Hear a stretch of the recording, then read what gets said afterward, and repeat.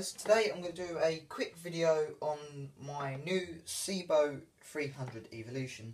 I got this off Spock for 20 quid and it's alright. It smells quite bad, it just smells of dirt really. It's complete with all its cleaning tools. I think you have to buy the dusting brush extra for these, I'm not too sure. But it's got its original orange cable, which is nice, which just comes out here. The cord hook is really nice on the back. I'm going to keep this and sell my X4, so because I like this one better. It's got the manual height adjustment down here, so you just press this button, there's a little number in there. It's on 2 at the moment. Press it again, it's on 3. Sometimes it does skip a bit. Oh, there you go. There's 4, 3, 2, and 1. Now, when I just done that, it isn't because the handle release is broken. It's a safety feature to stop you snapping the handle release, which I found out last night on a YouTube video. We have the wand on the front, which I haven't seen much use. Here's the hose. Very good. It's got a cool cable replacement feature. Just take the hose off the top. It's the same hose as the X4, I think. It's got a cool cable replacement feature. You press this button at the top here, and it pulls out. And you pull the cable out of these 2 clips here. Put it down the front of the machine, and there's your cable plug, which I suppose you just replace this whole cable. Unlike the X4, there's no electronics in this top part. It's just the well, I think it's just the cable connector, unless it's yeah, the cable connector's down at the bottom here, so everything's just contained in here. That is electronic, which is cool. So it's back on. Here's the cable plug. That just plugs straight back in there, really. Very easy feature.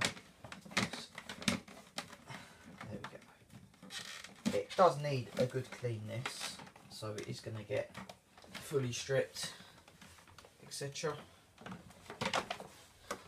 Now, when I got it, it had been used bagless for some stupid reason. Now, this takes BS36 bags, but I don't have any, and I'm not going to buy none because they only make them in paper bags. So X4 bags fit, which I've not had to modify. All you've got to do really is just kind of stretch the intake. I've used it a bit, you can see, over this. There's the filter out of my X4. I swapped the filters around. The other one's a bit more bobbly kind of thing, but this one's newer, so I'll keep it in this one.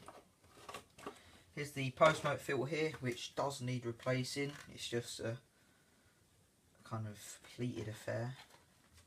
Goes in here, looks like a car air filter. One of the panel air filters. There you go. That's it. And this just pops in here. You can just push it straight on the bag fill tube. After a few tries, and it even pushes that thing in, so you don't have to kind of push it as you you put the bag door on. So there you go. So just put the one back on. Now it is missing the end cap on the brush roll, so I will have to source one of those. So it's missing the end cap there, so it doesn't pick up very well. But what I find cool is that you can just line this brush up here, and then you pull the brush up like that, and the brush actually comes out in just one strip, which is quite cool. And you can buy stiffer brushes, which I'm going to buy, which enhance the performance. And it just pushes around the roller. The roller doesn't come out. I think this brings all the hairs out with it as well. I'm not too sure. On the bottom, it looks a bit like an X4. It's got the same kind of wheel there, and the trapdoor, and all that gubbins. So it does work quite well. Just plug it in. It sounds like an X4 a bit, but it's got a bit more of a rumble to it.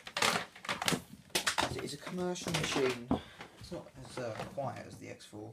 Well, the X4 wasn't very quiet anyway. And the on-off switch is on the side of the machine here, so